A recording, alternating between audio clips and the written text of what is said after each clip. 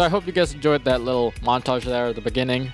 But yeah, that's basically why everybody is excited about the Mountaintop. And the new version of Mountaintop will be available tomorrow in Onslaught, and you can attune the weapon to farm it. And if you guys are new and you guys don't know what's going on, what happened to Mountaintop, right?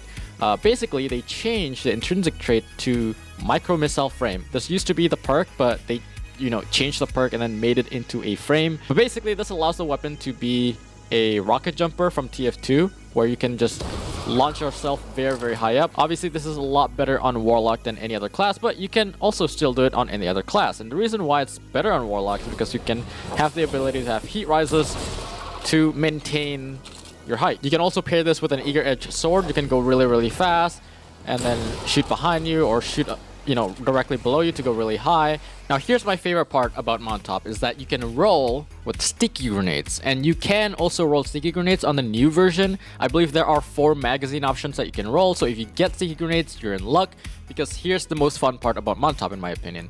You can stack up to 7 rockets before it explodes. I usually just do 6, and the easiest way I can tell for now, I don't know if this is the most consistent, but whenever it smokes black, it's about to explode like half a second later. And you can combo this with a Wild Skate or a Shatter Skate. But at the end of the day, it's just a fun weapon and you guys should probably get it. This is probably going to be in my inventory 24/7. It's kind of like an eager edge sword in my opinion. But yeah, thank you guys for watching and I'll see you guys next time.